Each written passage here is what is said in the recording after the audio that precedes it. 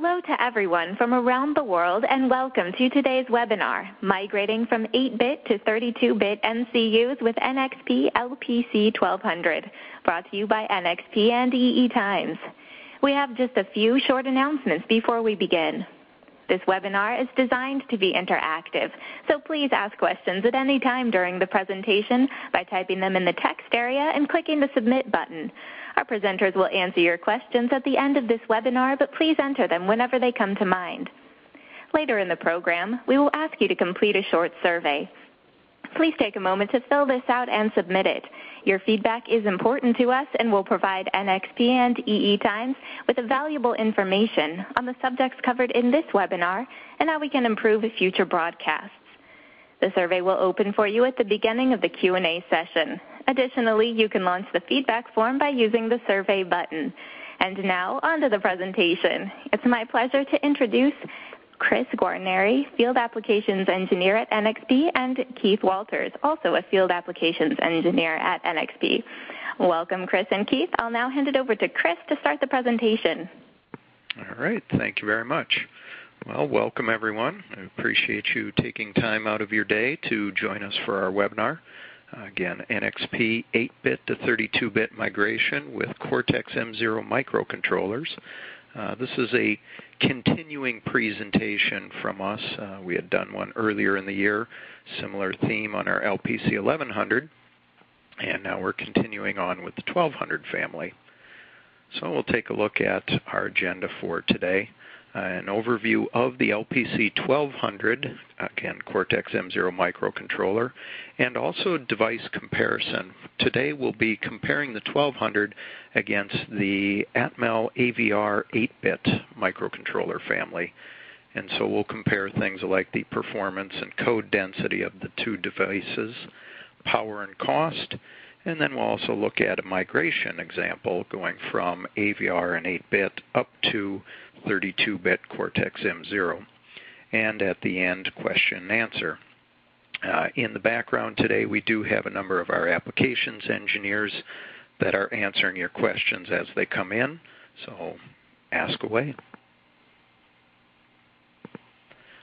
So when we look at the LPC1200 family, this family is what we call our industrial control series. And you say, why industrial control series? It could certainly be used in any application, but there are certainly some things that lend itself very well to industrial applications. As we noted, this is a true 32-bit Cortex-M0 microcontroller running at a top speed of 30 megahertz. We have up to 128K of flash, and with the flash on this device, we do offer smaller page erase sizes, so you can use that for things like virtual EEPROM storage. Multiple UARTs, of course, UART is staple in industrial controls and many designs around the world. Comparators, real-time clock, and watchdog. So we'll introduce some more detail on these features. So we have, of course, the link for more information on the LPC1200. If we look at the memory, the flash memory, 32 to 128K of flash. So these are all pin-compatible devices. So one of the great things is if you don't need more memory, you can move down to smaller memory sizes, thus saving cost. The other advantage there is, as we all know in our designs, we tend to be very aggressive in trying to shoehorn everything into the smallest memory footprint, but there's always the ubiquitous marketing people out there who want to add more features at the end, sometimes driving up our memory requirements, so you also have a path up to larger devices, again, without having to redesign or change memory footprint, or package footprint. SRAM on the device, 2 to 8K of SRAM. One of the other features that we added with this family is a ROM feature. So if you look on the blocks, you have flash, SRAM, and ROM. This is true masked ROM, and one of the things that NXP has been doing is leveraging masked ROM to include features such as our bootloader. So there's always a way to get code into the device. And on the LPC1200, we introduced a first ever hardware or software ROMmed divider library. Also included in this family is DMA and CRC. So oftentimes CRCs are required for communications protocols, verifying that the data is correct. Rather than doing that all in software, this is now managed in hardware. We also have timers and up to 55 GPIO in a 64-pin package device.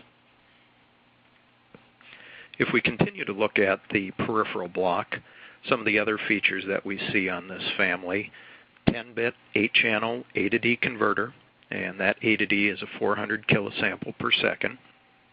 Also included are 2 comparators.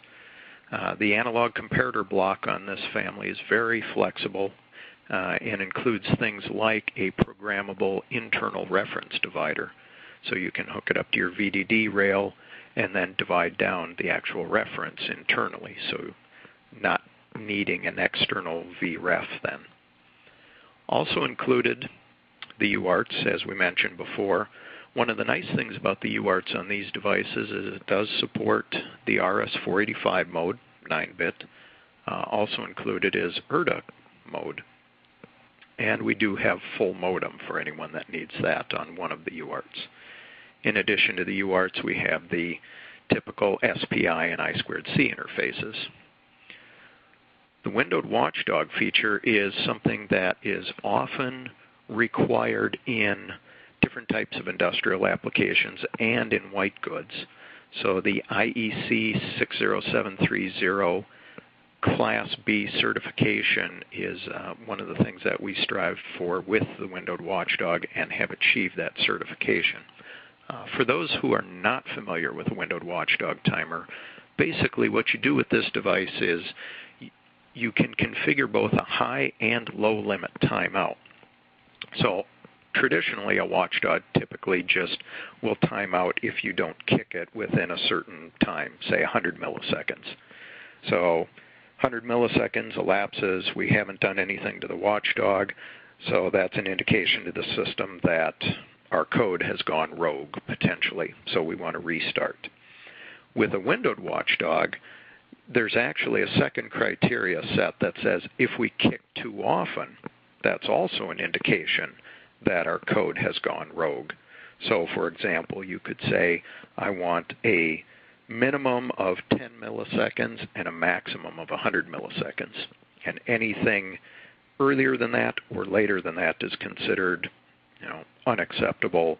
Code has gone rogue, we'll reset. And of course, if you want to use the watchdog in the non-windowed mode, you still have that option.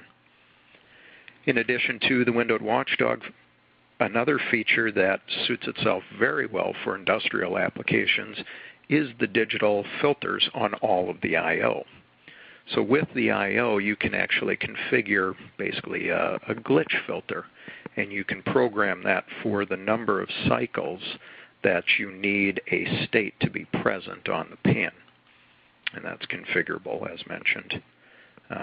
Included in this, of course, 12 megahertz internal RC oscillator, and this is trimmed to 1%, and that is over temperature and over voltage. So this is a very good internal RC oscillator and can oftentimes be used as your main clock source. This is advantageous because then you don't need to, of course, add external circuitry like an external oscillator, thus saving space and cost. One of the other features with the 1200 family is it's designed for rapid derivative development. So we will very soon be introducing a version of this device that has an onboard 40x4 segment LCD display driver. Also with this, we have the option to add additional features like additional UARTs, SPI, also potentially a metrology engine. So we have the ability to add more to this device depending on what your needs are and, of course, what volumes would be.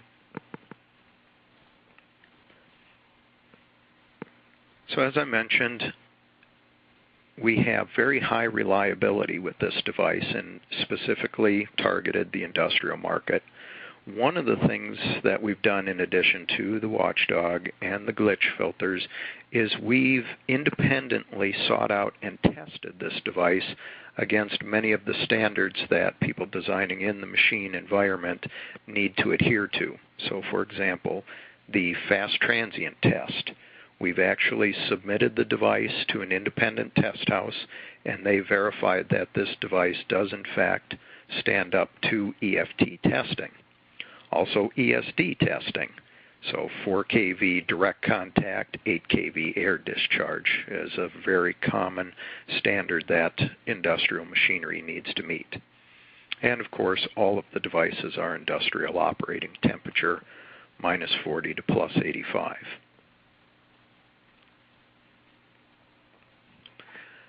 So as I mentioned at the outset, we were going to compare against a popular 8-bit family. So what we did is we looked at the Atmel AVR family and looked for a device that had similar feature sets. And so what we ended up doing was choosing the AT-X-Mega 128A3. This is actually one of the higher-end X-Mega devices that are available from Atmel. So if we look very closely, it has 128K of onboard flash and 8K of SRAM, similar to the 1200. Has a maximum operation speed of 32 megahertz. Again, very similar to the LPC1200. This device is a 64-pin package. Has onboard comparators, A to Ds, timers, SPIs and UARTs, and also DMA. So this was a very close comparison for us. So now what we're actually going to do is take a close look at the work we did in comparing an 8-bit application and a 32-bit application. And so as we do this, what we want to do is compare the pillars of a microcontroller design. So typically when we're looking at a design, things we're concerned about: the performance of the device, how much memory is it going to consume, how much power is it going to consume, how much is it going to cost me, and of course, what is my path? How do I design it? How long is it going to take? If I'm in an architecture now and I need to move to a new architecture, what do I need to be aware of? What are the things that I'm going to encounter? And how can I ensure success for myself, my company, and the future of my product and design? So these are the pillars that we'll explore. So in order to set the stage for the work we did, we need to talk about CoreMark. What is CoreMark? CoreMark is a benchmark utility. It's similar. Most people, I believe, have heard of DMIPS.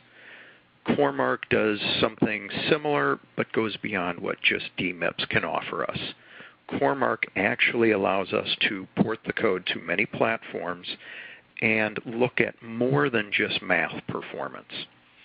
So with CoreMark, we see that we will do things like linked list operations with data structures and pointer manipulation, something very common in a typical application. We will do some math, matrix operations, 16 and 32-bit integer math. In addition to that, there is a CRC calculation involved in CoreMark, and then also state machine control. This is something every piece of code out there does. Every control system manipulates if statements and branching and moving throughout the code. So this is where CoreMark again adds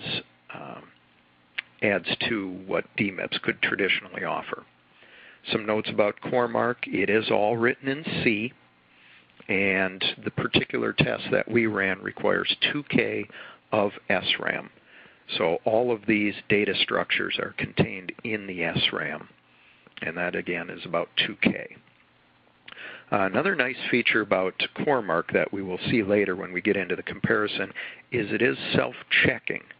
And this becomes very important in verifying that the work that we did and the work that the CPU does is in fact accurate.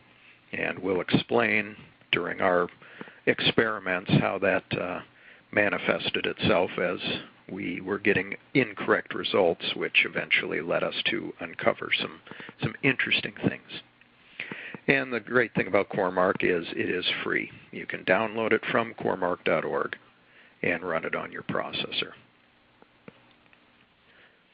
So using CoreMark, we'll actually take a look at compiled code. So what we have here, side by side, the identical function.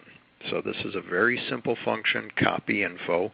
We take a couple of pointer inputs and just copy the information from one location to another. So setting up some data moves down the line. And what we can see with this code comparison is on the left-hand side we have the LPC1200, our Cortex-M0. That is the code that is generated. It's approximately, what do we have there, 15, 20 instructions to move the data. Looking at the AVR X-Mega, the identical code takes almost twice as many instructions to execute. So we can see right off the bat that the Cortex-M0 is much more efficient in terms of manipulating data. And just incidentally, for those who are wondering, is this a fair comparison? What are we using for a compiler? So for this, yes, it is a fair comparison. We use the identical compiler, GCC version 4.3.3, with optimization turned off. So this truly is an apples-to-apples comparison of code generation. Taking this one step further, we'll look at one additional example. So here we have an actual line of C source code where we're doing 32-bit multiplication. Actually, we're starting out with a 16-bit multiply in A and B, and then we'll summation into C, which is 32-bit. And so once again, if we look at the LPC1200 on the left-hand side, we can see the instructions generated to do this one line of C source code. So we can see lots of data moves. There are 5 multiplies in this string of code to generate the result. Moving over to the right-hand side with the X-Mega, again, the exact same line of code, the same compiler, the same optimization. Here we can see, well, you probably can't see because I had to shrink the font unbelievably small to make it all fit on the slide, but it ends up being approximately 3 times as many assembly instructions. And in addition to just the assembly, we have a 32-bit multiply library call that gets thrown into the mix. So one of the things that we hadn't previously mentioned is the Cortex-M0 is capable of doing a 32 by 32-bit multiply in hardware in single instruction. In the AVR, it does have a hardware multiply, but that's a 16 by 16. When we move it over to a 32-bit, it has to call a library function. So thus we can see once again the 32-bit architecture is far more efficient than traditional 8-bit. So we take this one step further and we do a comparison of actual code. So once again, these are the project sizes that we generated. So the first one, the LPC1200, this was compiled on an actual board with the debugger using the GCC compiler 4.3.3 without optimization. On the right-hand side, we see the X-Mega, also real compiled code that was downloaded and verified on actual hardware. And we can see that the LPC1200 code is significantly smaller. And this surprises a lot of people. We've talked at length about how the Cortex-M0 is much more efficient at generating smaller density source code than 8-bit micros, and it's hard to believe. 8-bit, you would think, is more efficient. You're only storing 8 bits of data at a time. However, most systems no longer deal with just 8-bit data. As we saw in the earlier slides, these micros have A to Ds that are greater than 8-bit. So you're automatically dealing with a 16-bit piece of data right there. So in an 8-bit architecture, such as the AVR, you're dealing with double moves for everything. And then when you start doing multiplies and summations, say if you were doing filtering, you're jumping up into 32-bit, which then necessitates quad moves for the 8-bit architecture, whereas the 32-bit Cortex-M0 can handle 8, 16, and 32 all in one instruction. So again, this is total project. So what we're looking at is no optimization. This includes all of the CoreMark benchmarking, but this also includes other code. So this is startup code. This is things to get the clocks up and running, PLLs running. Of course, we had to verify that hardware was actually working, so we had the ubiquitous Blinky to verify that we had something running on the boards, and then some additional test points so we could verify that things were running at the correct speed.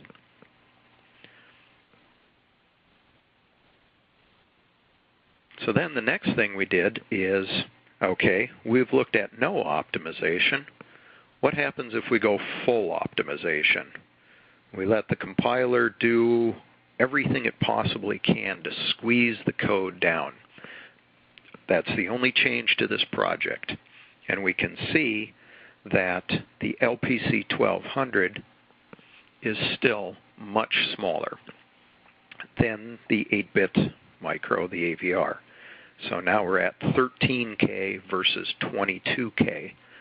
So our 32-bit micro saves us 9K of code for the same application, the same compiler. So that's pretty significant savings. And again, it seems difficult to believe, and we went to great rigor to verify that we were in fact comparing apples to apples. That's why we use the same compiler. That's why we use CoreMark, so we get the same code base and the same results. Now, I did mention that this is all for the complete project. So if we drill down just a little deeper and compare just function by function, and actually I should say file by file, these are some of the actual CoreMark files. And what we see is there's a core matrix, core list join, core state, and an EEPRINTF. So I'll talk a little bit more about what each of these is doing. Core matrix is basically doing matrix multiplication operations. So this is a way for CoreMark to verify what is actually happening when manipulating matrices and doing multiplications and summations. So again, here, if we look at these side by side, we see with and without optimization, the LPC1200 generates code that's 50%, actually greater than 50% smaller, 1,800 bytes versus 4,200 bytes. That's a very significant savings, and if we turn the optimizer completely on, 1040 bytes versus 2088. So very different code size. Moving on to core list join, we can see very similar savings. Core state.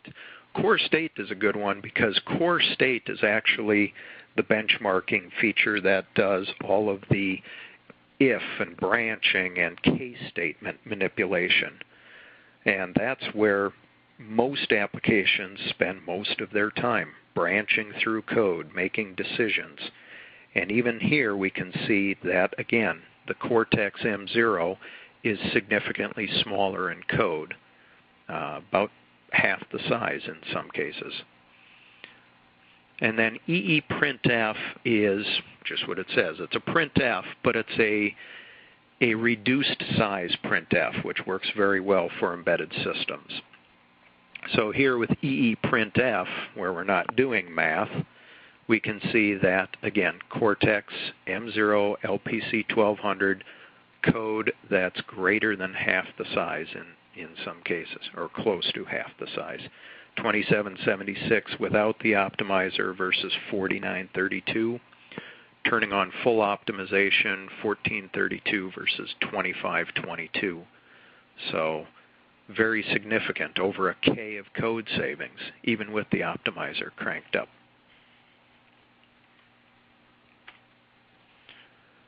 Another very unique feature where we save code space is in the ROM divide library. So at the outset, we talked about the fact that we have this on-chip ROM available to us. With this ROM, we can put various functions. Again, I mentioned we have our NXP bootloader in there, so anytime the chip starts up, it'll run the bootloader, so you can always get code into the device. Aside from the bootloader, we also have the ability to put functions like this divide library. So one of the things you would say is, well, why would you put a divide library in ROM? Well, first of all, these processors do not have a hardware divide. So the AVR-X Mega does not, and the Cortex-M0 does not have a hardware divide. So that's one thing. Any divide operation will include a divide library. The divide library oftentimes will take up to 1K of code space or more, depending on optimization. The other thing about divides are they are not very deterministic in terms of their execution speed. Traditionally, a divide library will continuously look at the operand and the dividend to see, or divisor and dividend, I should say, and see if it needs to end early, which gives a wide range of divide cycle time results. So what NXP did is took the divide library and made it very deterministic. So typically with divide you have unsigned, signed, unsigned with remainder, and signed with remainder. So these are integer divide routines, not floating point. And we can see the cycle times for each one. So unsigned and unsigned will take us 82 cycles. Signed, both being positive, 85 cycles. Signed with one or both being negative, 97 cycles. So here we can see our divide library is very deterministic. 82 versus 97 cycles is a nice tight window to know how long is it going to take our divide. And as I mentioned, we save about 1K of code space.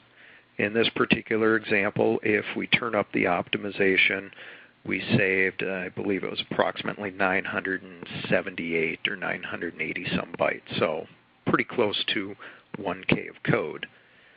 So again, this is another opportunity to save code space. One of the nice things about the divide library as implemented is if you don't want to use these, you don't have to. You can very easily just leave the compiler alone and it will automatically include the library files. If you don't want to use the library files from the compiler, there are directives built into the compiler that will allow you to override and then use the ROM dividers.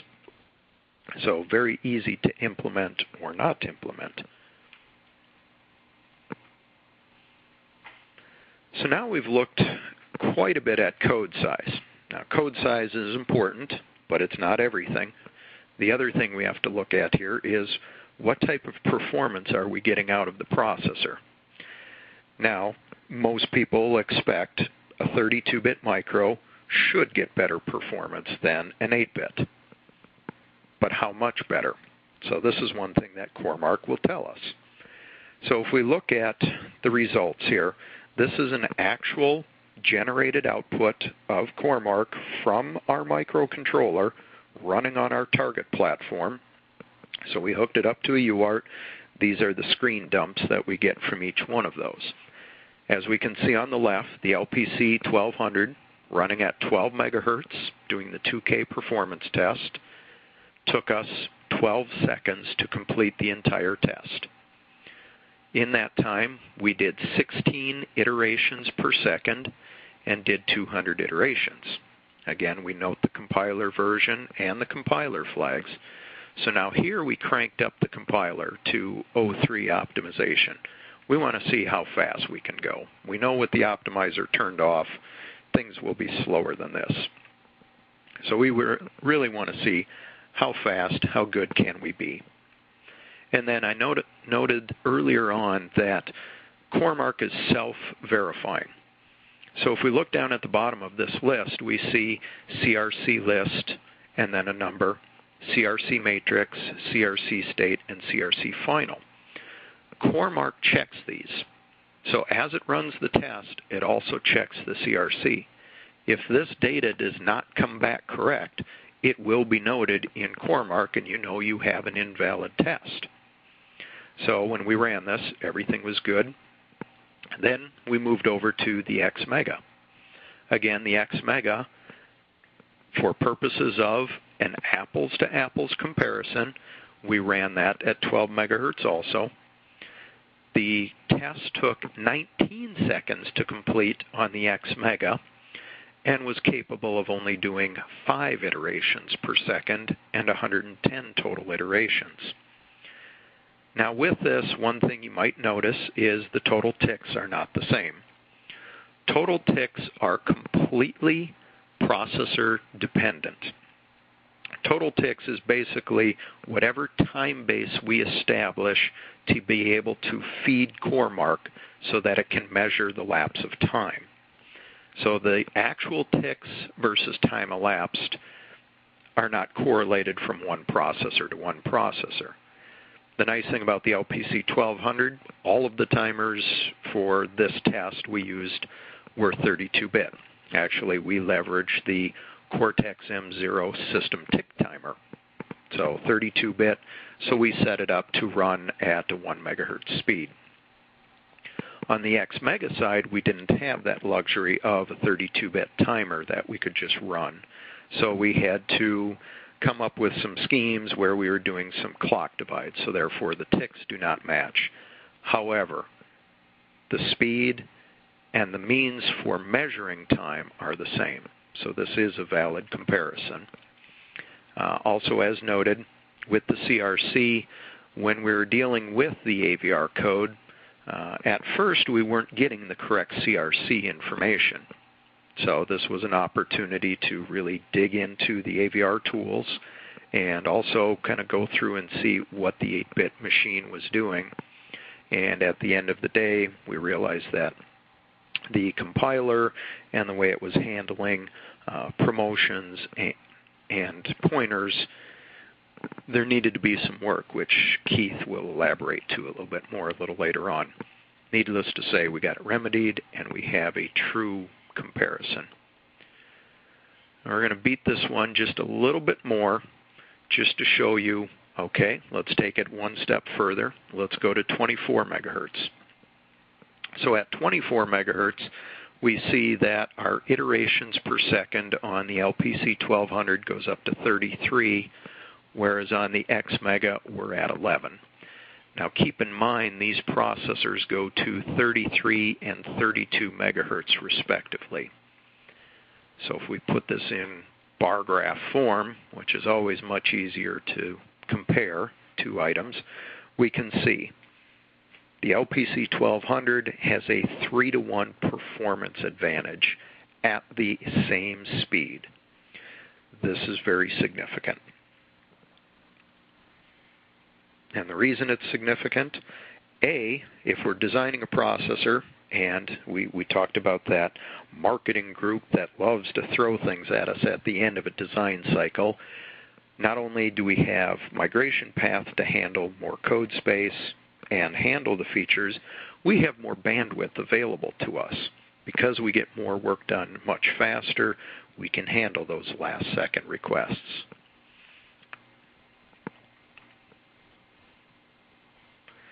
So now we've looked at the code size, and we've looked at performance. Now we'll shift gears and look at power and cost. So again, just a reminder, we're looking at our pillars of design. We've addressed performance, we've addressed code density, so now on to the next facet of our comparison. So what we did for the power comparison is we kept it very simple. We looked at the data sheet. Yes, we had boards. We had code actually running on boards.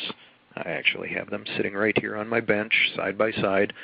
But comparing power consumption on development boards is a challenge, to say the very least. Isolating power gets to be very difficult. There are LEDs all over. There are connectors everywhere. It was just hard to isolate power. So therefore, we decided, let's just take these at face value from the data sheets. So what we see in the data sheet is a comparison of the run current. What we see is both processors running at maximum speed, 3.3 volts, 25 degrees C. Again, from the data sheet, we see the LPC1200 is 8 milliamps of current consumption at 33 megahertz. Looking at the ATX-Mega, we're at 18 milliamps of current consumption at 32 megahertz for the same voltage and same temperature. So we can see just by this simple comparison, 32-bit wins out again. We actually get more work done and we consume less power. So one of the great things here is we're already better than 2 to 1 on power consumption savings with the LPC1200, but we also know that we get 3 times as much work done. So therefore, in theory, we could take our clock and run it not at 33 megahertz, but we could run it down to, say, 11 megahertz. That would give us the same performance as the X-Mega running at full speed, but now we're going to save even more current, so that 8.1 would go down to somewhere in the 4 or 3 milliamp current consumption. So 32-bit is definitely looking very positive for us, is it not? Another thing that we want to compare is price. So this should be where the 8-bit shines, right? We're comparing a true 32-bit microcontroller against an 8-bit microcontroller. Well, 8-bit has to be less expensive. It's smaller, right? Well, for our comparison, we kept it very simple. We went to DigiKey. Most of us have visited and ordered parts from DigiKey before. And we took a look at their single piece price. Now granted, usually the single piece price is not what we use for production, but the price tends to scale the same. So looking at single piece price, LPC1227 64-pin QFP, $6.50. The ATX-Mega 128A3 64-pin QFP, $10.43. Our LPC1200 32-bit micro with more performance, less power, and very comparable peripherals is saving us almost $4 at one-piece price. So imagine what it can do at volume. Take a look at the piece price for the development systems. Very comparable. So an AVR X-Mega explained board, which we ran our tests on, is about $30. The LPC Expresso LPC1227 board is $22.50, so very comparable.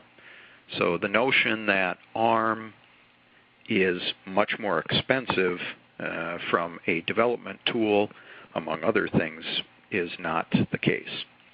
If we look at JTAG debugger, for our experiments, we purchased an AVR Dragon board, which was $52.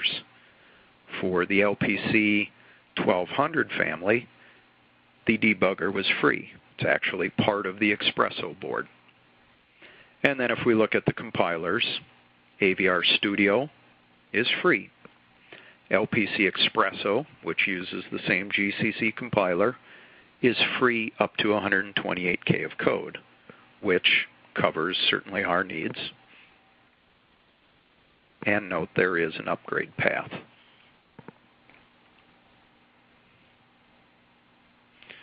So now what I'd like to do is turn it over to my colleague Keith Walters, and he's going to take us through migrating from the AVR to the LPC1200.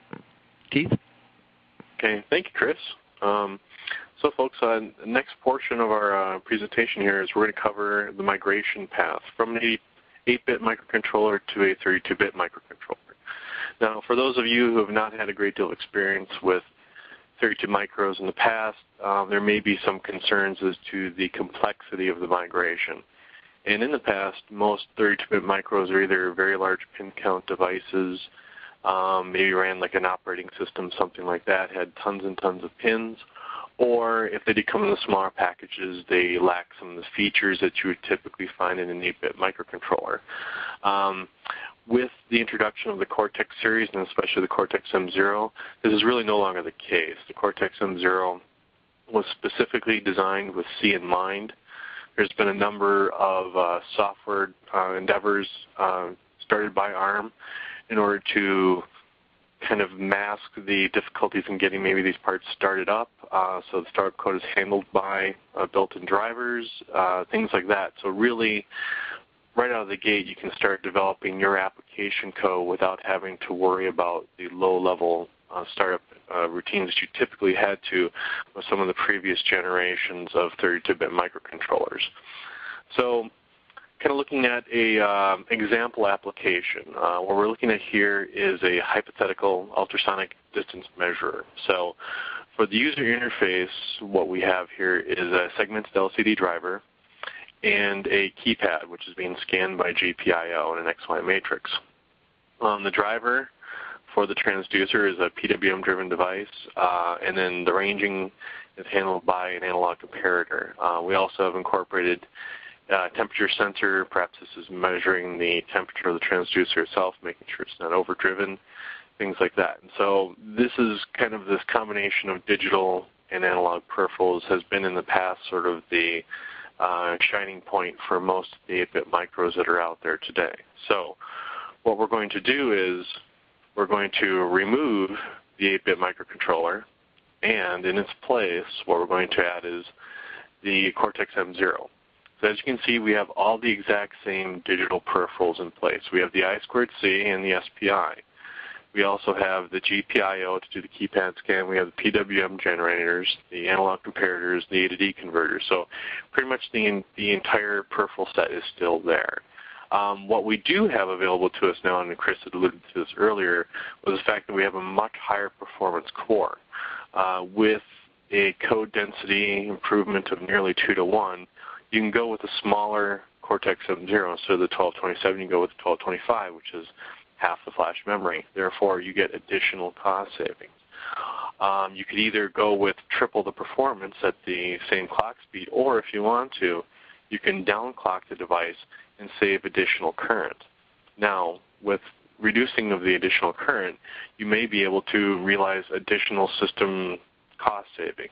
So, for instance, you can go with either a smaller buck converter, or you can maybe reduce the buck converter to a simple LDO, therefore generating additional savings as well. So, and as Chris also alluded to earlier, the issue of feature creep. I'm sure we've all worked on programs before where your boss comes in and say, well, we'd like to drive a high-resolution LCD. We'd like to have a larger keypad, maybe add another transducer, things like that. Well, with the 32-bit microcontroller, you have the performance available in order to add those features without really having to significantly relay out the board. You have plenty of room for performance, and also you have plenty of room for additional code if you need it. So really the LPC1227 gives you this room for expansion that you will eventually need as marketing requirements grow over time of the program.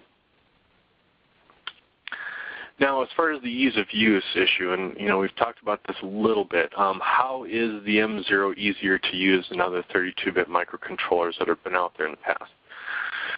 Well, we do have extensive support by our operating systems, FreeRTOS, things like that, also software tool chains as well.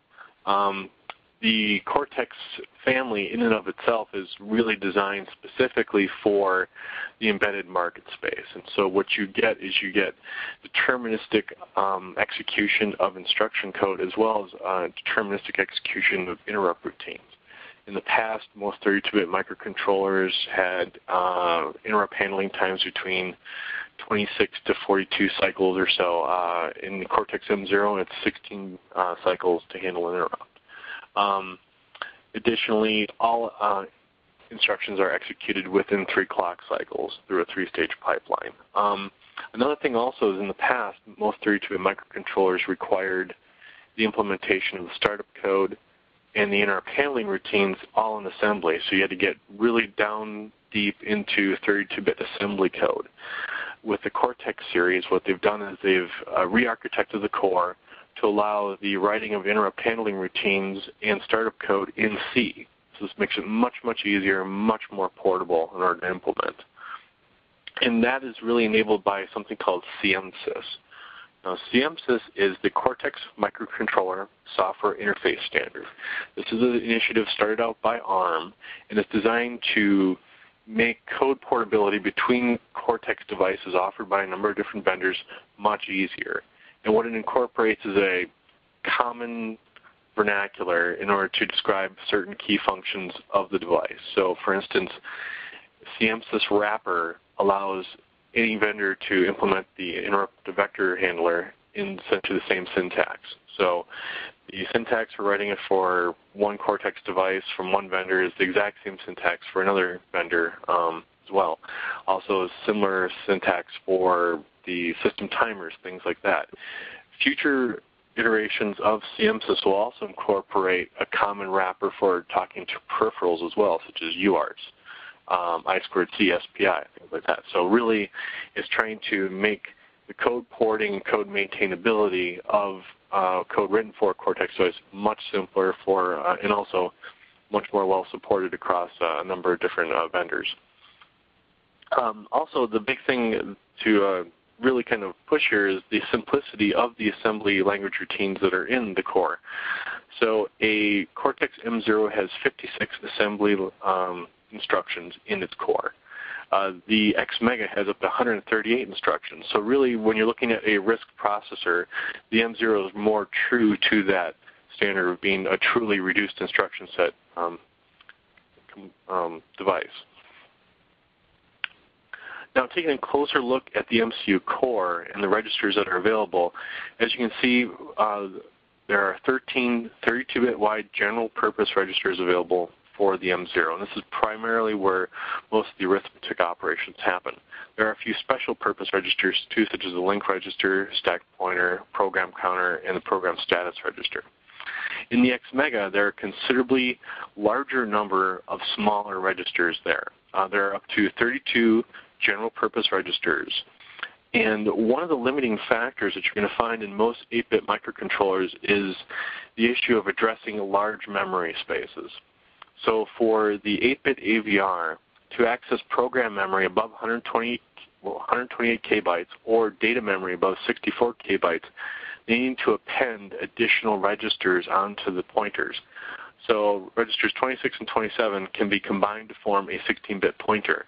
But to access data above 64 KB, you need to append a third register, the RampX register, in order to access these larger memory spaces. This is pretty much true over any of the pointers that are available to the 8-bit microcontroller. For the Cortex-M0, all 32-bit registers, the Cortex-M0 has up to 4 GB of addressable space, all without the use of special registers required in order to access that additional memory space. So it makes the pointer arithmetic, the pointer handling, those kinds of operations a much simpler, much more convenient thing to implement. Now, as far as development tools are are concerned, firmware development in particular. We're going to kind of compare what is available for the Cortex offering as well as the Atmel 8-bit offering. So for instance, if you are interested in using an open source compiler such as GCC, the Cortex series is supported by that. We do have GCC tools called LPC Expresso, developed by Code Red. There's also High-Tex available. Atmel has the AVR Studio along with WinAVR. Both are GCC-based tools. Both microcontroller architectures are supported by IAR, so if you do have a interest in using IAR tools, both are supported as well. Both are supported by Rowley as well. And then there are also other proprietary compilers as well. The Cortex series is supported by Kyle, which is an ARM-owned company. The proprietary ImageCraft is available for Atmel. Also kind of a different offering compared to the Atmel offering is the online compilers. So we do have an online compiler called Mbed, which is driven by a Kyle compiler. And you simply open it up in the Internet Explorer shell, and you can develop code, download hex files, and directly program your devices all over the Internet. So it's kind of a different offering available that doesn't require you to install any extensive tool chains. As far as peripheral drivers are concerned, there is a common driver library combined with CMSys that's available for the Cortex-M0 series. And then for the AVR devices, there's the AVR software framework. Real-time operating systems, pretty much the same offering as well. FreeRTOS, Micrium are both available for the Atmel as well as the Cortex-M0. There are also other proprietary offerings too, such as CMX or AVRX. So a lot of different operating systems available, a lot of different drivers, and a lot of different compilers available, but pretty much almost a one-to-one offering as far as 32-bit versus 8-bit. So with regards to looking at the Atmel tools, we eventually wound up using the AVR Studio 4.18 Service Pack 3. This is a graphical IDE that runs on top of a GCC compiler. It has an integrated debugger, supports both the Tiny Mega and X Mega devices. Does not support the 32-bit AVR devices though. So combining the AVR Studio 4, which is AVR Studio 4.18 plus Service Pack 1 plus Service Pack 3, you can kind of get up into the 170 or so megabytes or so of installed space. Then on top of that, you need to add the compiler. Now, there are a number of different compilers available. There's the WinAVR available from SourceForge, as well as the AVR toolchain, which is available from Atmel. What we did notice is that there seems to be an issue with the GCC compiler and the AVR toolchain. Once optimizations are turned on, there is a compiler error that gets generated. So we initially tried it with the AVR toolchain at 4.43 and were unable to get any code to compile above optimization level 0. So this required us to go back to the WinAVR toolchain, which is 4.33, and compile there, and that seemed to work out correctly. So now AVR Studio 5, this is a recent release from Atmel. Actually, they have now moved from beta to a full-blown release. It does still use the GCC compiler. The version is 4.51. Also with the integrated debugger, supports both the 8-bit as well as the 32-bit. But the toolchain now has migrated to a Microsoft Visual Studio shell. And what this means is that the download size has grown significantly. So if you download the version which also incorporates the Microsoft.NET framework, it is in excess of over 500 megabytes of download size. Now, starting from Service Pack 2, Windows XP Service Pack 2, you'll have to upgrade to Service Pack 3 in addition to downloading that framework with Win imaging components, etc. And the total install size is 3.2 gigabytes starting from Service Pack 2. So this is quite a considerable installation exercise to undertake. So now, compared that to LPC Expresso 3.6, it uses a GCC compiler, 4.3.3, along with an Eclipse-based IDE based on Eclipse Galileo. and it's an open source IDE, and it's actually becoming quite popular, so you're going to see more and more people very familiar with the Eclipse IDE interface. 162 megabyte download, and that's it. So it's a single executable. You download it, you run it. We also have a version that runs on Linux as well.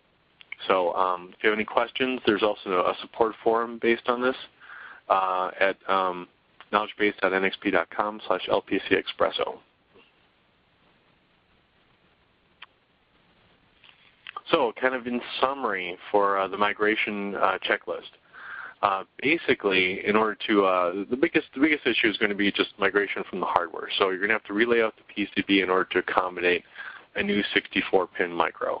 So essentially, reroute the pins, making sure that the SPI is connected to the SPI, things like that.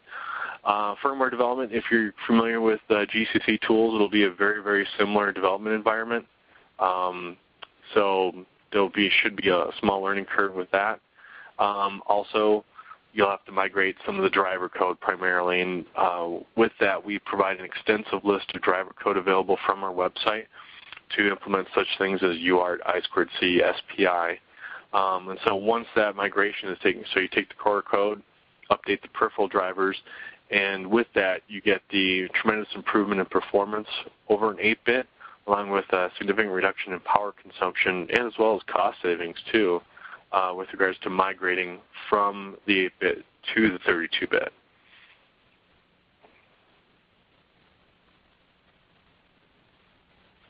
So in summary, I think we've covered both the code density. We get approximately about a 2-to-1 performance improvement in code density. Performance itself has gone up by nearly a factor of 3. Active power consumption, megahertz per megahertz, about a factor of 2-to-1 improvement. Pricing, significantly lower pricing. This is primarily driven by the fact that most 8-bit devices are fabricated in older semiconductor processes. So choosing a 32-bit micro, you get to upgrade to a more modern manufacturing process. The migration path, we do have very similar tool chains with the 8-bit devices. We have the driver code available. We have example code on our website. So we've tried to make migration as easy as possible from the 8-bit to the 32-bit. So we do have a number of unique features. We do have glitch filters. We have the ability to add additional features to our 32-bit devices. We have high performance, smaller code size, lower cost, and also this is scalable to the higher end Cortex architectures. And I think one thing we didn't really cover is the fact that the code that is developed for Cortex-M0 is binary compatible with Cortex-M3 and Cortex-M4. So if you wish to migrate upwards to these higher-end devices, which add other features such as DSP arithmetic, such as hardware dividers, things of that nature, you do have this migration path available to you.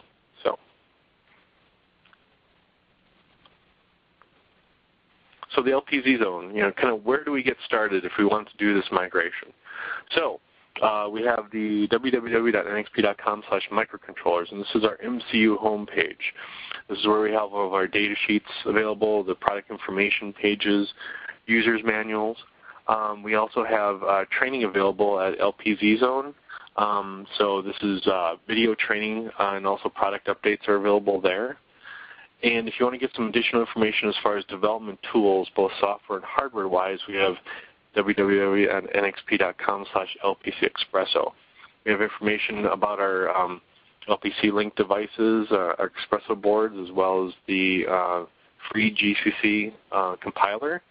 And if you're interested in the rapid prototyping environment, we have www.mbed.org. What you can see online is a large library of precompiled functions, LED flashers, some Ethernet demos, things like that other people have designed and checked into this database. It's available for free download. You can start from there, so you don't have to start from scratch. Makes it quite easy to get up and running quickly and then modify your designs as required.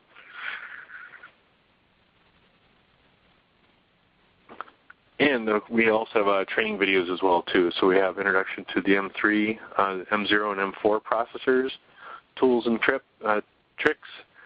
We have also introduction to some of our higher-end devices, the M4 base things, and also a getting started introduction to the LPC software development environment.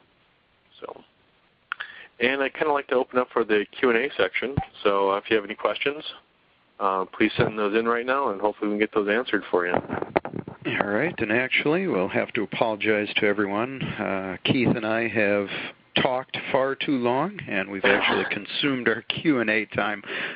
Real quick, I know our apps guys have been answering everything. The one big thing, can you get this presentation?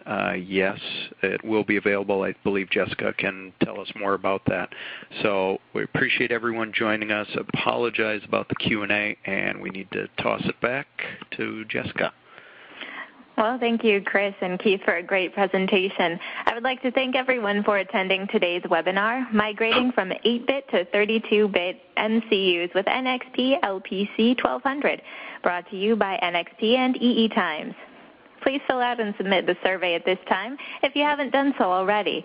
By completing this survey, you will provide NXP and EE Times with feedback on how we can improve future broadcasts.